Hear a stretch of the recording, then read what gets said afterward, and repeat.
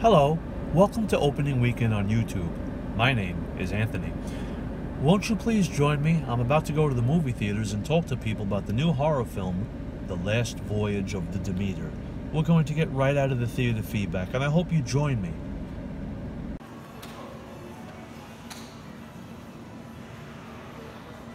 So this gentleman just came out of the new movie, The Last Voyage of Demeter.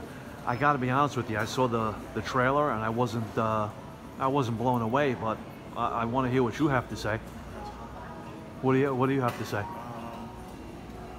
I only saw it because I like the Francis Ford Coppola brand story, Dracula. Right, the one from like '92 or something like that. Yeah, that was pretty good.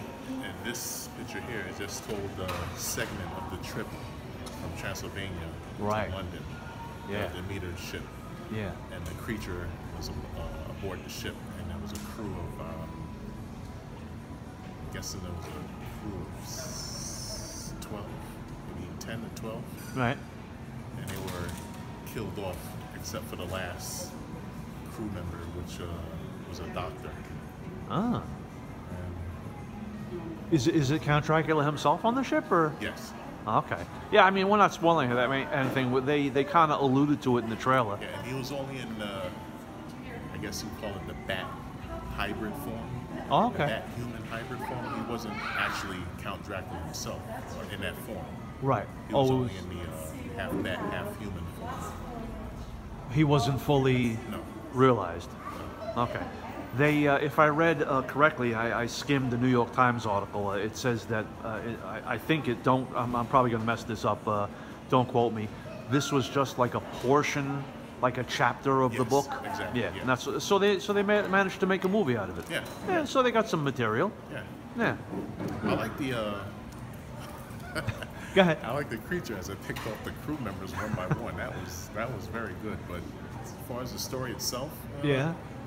We all know how it ends. Yeah. He didn't really. At the end, I don't want to spoil. Should I spoil it? Nah. Right. Save it.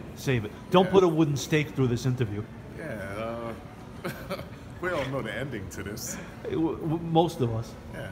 All right, cool. Anything else you want to add except go see it? Now that everybody's seen everything else? Yeah, check it out. A matinee showing. Yeah. Don't go at night because you'll be scared? No, it's like you're spending a lot of money on something that. Right. It was okay. On a scale of 1 to 10, I know what you're saying. Don't spend $19 when you could spend $10 in the daytime. $11 to see the matinee. And, okay, yeah, more. That's better. You won't feel as if you got gypped or something. That's a proper way of explaining it. Okay. It was alright. On a scale of 1 to 10, I'll give it a 7. Solid 7? Yeah.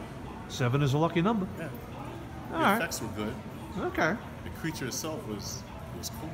All right. Well, that sounds. Now you're talking me into it. I may have to go buy a ticket. Yeah. Anything else? Matinee. All right, cool. Matinee ticket. All right, thanks a million for talking to me. All right. Have a good weekend. You too. Look at that, right out of the theater feedback for the new horror flick, The Last Voyage of the Demeter. A Draculated horror film, if there ever was one. I want to thank that gentleman for participating, and I want to thank you for watching, and I hope you enjoyed it.